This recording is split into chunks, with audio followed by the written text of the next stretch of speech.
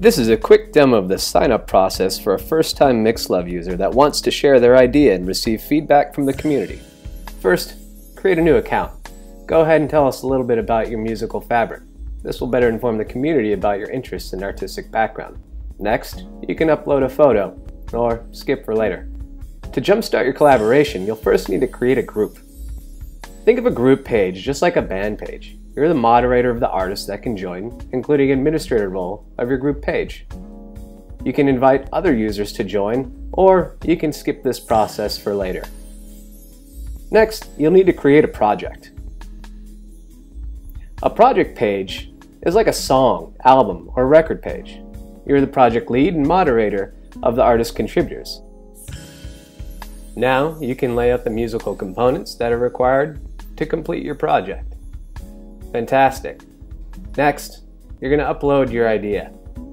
Here, you can tag your audio file. You'll tag it with a brief description, mood, a mix, publish, or private. Choose your file directly from your desktop, upload it, and you're on your way. Now that you've filled out those initial forms, you can go ahead and post to the community. By clicking on Post to the Community, you can create your post about your idea. Headline, associate that mix with this specific post, give a description of what you're thinking, and post away. Immediately, in the project message board, you'll see feedback from the community: bass, trumpet, sax, guitar. And here's something from an artist named Roy White.